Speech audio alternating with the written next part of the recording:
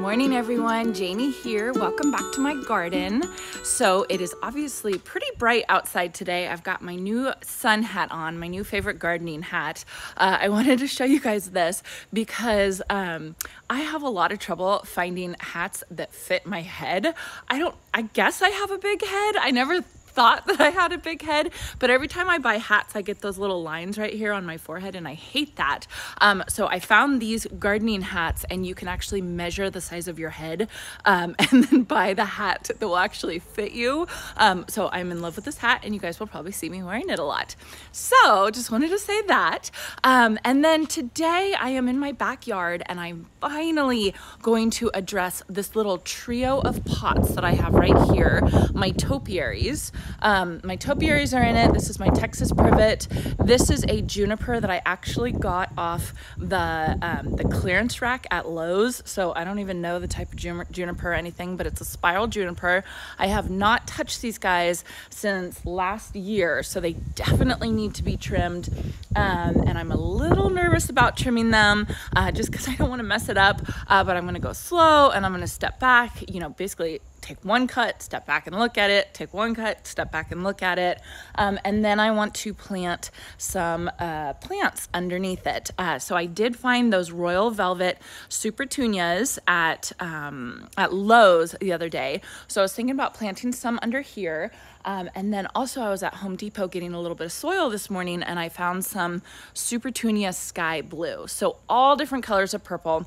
I do have this Supertunia Sparkling Amethyst, proven winners, and I love it and it's gorgeous and I do need to cut it back, but I think I'm gonna leave the blooms on it until I do my backyard garden tour for this month. And then right after that, I'll cut it back and let it kind of flush back out. So you'll see what I'm talking about. Well, let me turn around and show you guys right now. Okay, so here's the little planter trio, and I'm absolutely obsessed with these. I think they look so beautiful, especially next to my honeysuckle, which is blooming, by the way. Side note, it smells amazing out here. It's so wonderful. And my girls and I were out here the other day and we're actually sucking the honey off of the honeysuckle. I had never done it before, but my daughters were showing me how to do it, which I thought was awesome. So loving that. Okay, so back to the pots. I got these pots from Home Depot. They look like concrete, but they're not. They're actually fiberglass. They're really light. Can you hear that? And they're from a brand called MPG Planters. And I'll tell you guys, they're really hard to find. So if you find them, if you see that they're in stock, grab them. They come in a bunch of different colors too. But I really love them. They've held up really well. So here is my Texas privet. It's like a ball topiary. It doesn't even look like it right now, but it will after I finish pruning it. I was gonna let it flower. You can see the flowers are coming. The flowers are pretty nondescript. They're like little white flowers, but I really wanna get that, that tight, trimmed ball look at this point. So I'm just gonna go ahead and prune those back. Underneath here, I had some dark sweet potato vine and some white Supertunia Vista Snowdrift. And I thought they were gonna die, but look at right there. I have the Supertunia Vista Snowdrift already starting to bloom. So I think I'm just gonna kind of clean these old sticks up. Looks like I have one and one back there. So two of the Supertunia Vista Snowdrift. Oh, those are blooming back there too. Cool. And then I think I'm gonna put in some Royal Velvet and Royal Velvet. I'm not even gonna try and put in the Supertunia Blue Sky in with the Supertunia Snowdrift because I tried the Blue Sky with bubblegum, which was a giant mistake. It was like there was no blue sky because the bubblegum totally took over. And Supertunia Vista Snowdrift is almost as vigorous as the bubblegum. So I don't even want to bother putting those in the same pot because I think the Snowdrift will just take it over. I have a feeling the Snowdrift might also take over the Royal Velvet as well, but might as well try it. Royal Velvet is a little bit more vigorous, but it's definitely not a Vista. So that's my plan, is to clean this up, underplant those. This is Supertunia, Superbina Sparkling Amethyst verbena, and it is, I just love this plant. This is Jason's favorite plant. It's gorgeous, but if you can see, if you look top down, I definitely need to cut it back. So it looks really pretty from this side here, but I think that if I cut it back and let it flush back out, it'll be a little bit more dense. These were from last year, so these winter over in our zone. So they're such a wonderful plant. I absolutely love this plant. I would have this plant all over my yard if it were up to me. They also have a different color called Supertunia, or excuse me, Superbena Sparkling Rosé, which is like a pink version of this. You can see it's a bunch of different colors, and it looks like it sparkles in the sun. And I want to try the pink version, so hopefully I can find that at the store somewhere. And then I think in my underplanting my juniper topiary, which I have to clean that up, and I'm very nervous about that. It's not the most beautiful juniper spiral, just simply because I got it from the clearance rack, but I mean, it was a $50 spiral, so it was totally worth it. But you can see it's a little brown in there, but I don't care. It was a total find, and I was really happy about that. So I think I'm gonna put the Supertunia Sky Blue, which is a light lavender, under there. So you'll see I have the Sparkling Amethyst, which is a whole bunch of different colors of purple. I have the Sky Blue, which is a light lavender color, like bluish lavender color, and then I have the Royal Velvet and the Snowdrift over here. So it's just going to be kind of like this flush of different colors of purple, and I think it's going to be gorgeous. So that's my plan for today. The other thing I need to do is, let me see, there we go. I need to balance, like level all of the pots. We had moved all of them so that we could put, we had rock under here at the beginning of this year, and we took all the landscape rock out and we replaced it with black mulch, and then we didn't even bother leveling it. We just kind of threw them back into their spots. So I need to try and level it, but we don't have, like, the right way to do it is to put some gravel underneath and give it a good base, and we definitely don't have a good base for these guys right here. So I'm gonna try and do my best, but it might not be perfect, and I think in the long run, that's a project that I'm gonna need to do. Let me go around the pool so you guys can see it from another view. Okay, so I'm on the other side of the pool now, and you can see they're just kind of a little wonky.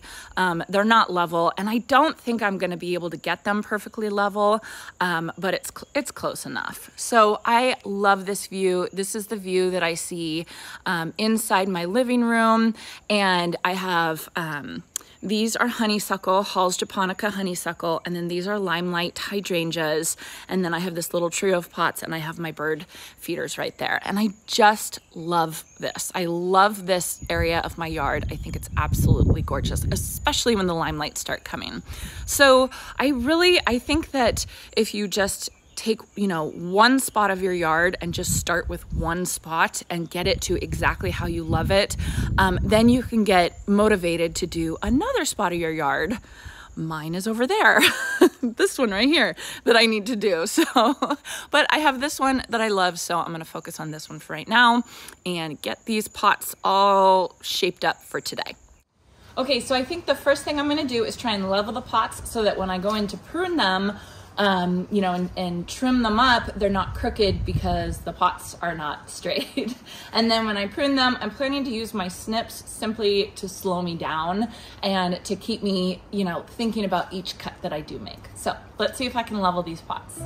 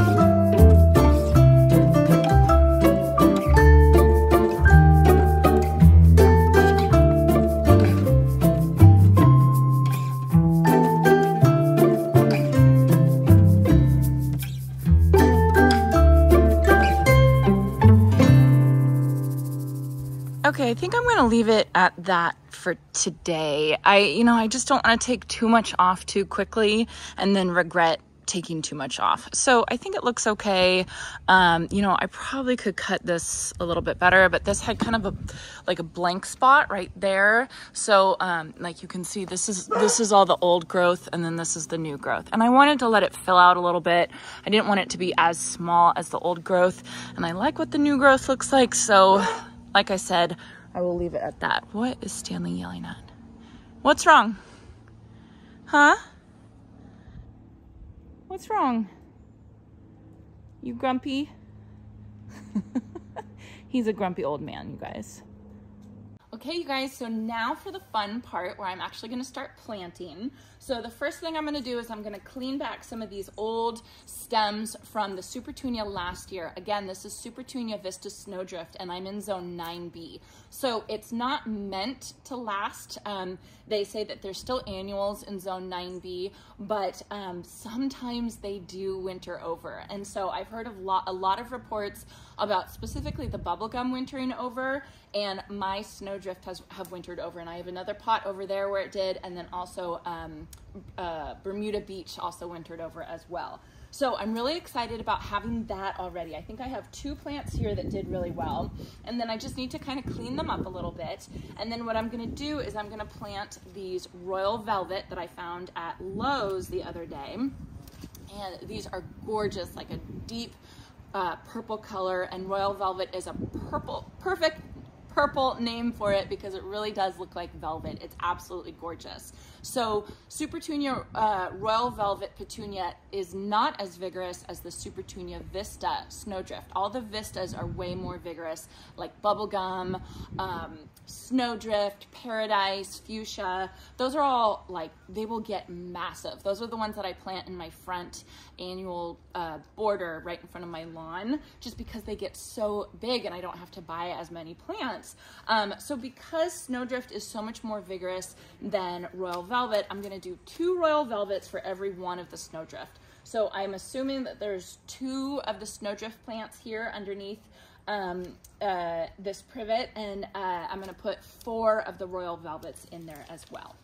And then I have the Supertunia Blue Skies Petunia, which is gorgeous. It has this beautiful, it's that flower blue where it's technically a lavender, but if you look at it, it does look really, this is probably the most blue I've seen of a petunia. It's absolutely gorgeous. So I just love it. It just totally mimics the sparkling amethyst, and it's so gorgeous. I only got 3 of them when I was at Home Depot this morning, and I wish I got more, but I think what I'm gonna do is I'm going to put them towards the front of this pot because nobody goes into the back, right? So there's no point to put anything in the back, plus it's kind of shady back there. So I think they will be really pretty like that. And then Proven Winners they contacted me, and they thought that I would have a lot better luck if I used their continuous plant food when I was planting their Supertunias, and then also used their water-soluble plant food every week for my weekly fertilizing. And so they asked me if I wanted to try it, and I said, of course I want to try it. So thank you to Proven Winners for sending me this stuff. I'm really, really excited to see how all these plants do with this specific food that was, really tailored for Proven Winner annuals. And I'm super excited to try it this year. So what I do is when I'm planting the annuals, I will mix in some of this premium continuous release plant food. And then with my weekly watering, I fertilize my annuals weekly during the main season, like the main growing season, and I'm going to use this. What they do say is they say remember to feed your annuals every 3rd watering. So I'm in zone 9B, and we water all the time basically because it's so dry and so hot here. So the best thing that I've found to do is just, set a schedule. Every Monday I go around and I fertilize my annuals. And so I am going to use this guy this year, and I'm really excited to try it. So again, thank you Proven Winners for that. So I'm gonna go ahead and get started, and I'm gonna clean these old stems up from last year. One other thing I wanted to say to you guys, I was thinking as I was pruning this Texas privet, is something to think about if you do have a Texas privet topiary and you need to prune it, you need to shape it, one thing you need, if you snip a leaf, like if you cut a leaf right there to shape it, the leaf is going to get bruised and it's going to get brown and it's not going to look good. So what they say, that's why it was kind of taking me so long, is that if you want to prune this, you want to prune it on the stem, you know, and go really slow, as opposed to taking like hedging shears or something like that and cutting all the leaves, because then that'll leave brown like edges everywhere. So it's not like the juniper that's going to do a little bit better. It's going to take a little bit more time and a little bit more finesse. Okay, so let's get started with cleaning this guy up and getting it planted.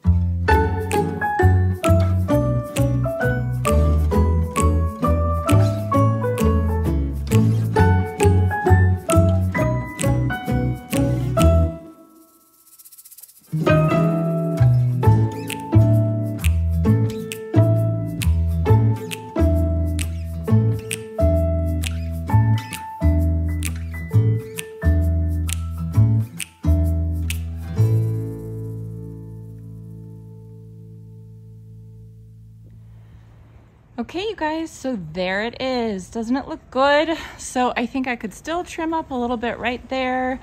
But you know what? This is a really good first pruning of this season. So this is kind of the view that I see from my living room, and and then I walk back and forth from the back of the house to the kitchen all the time.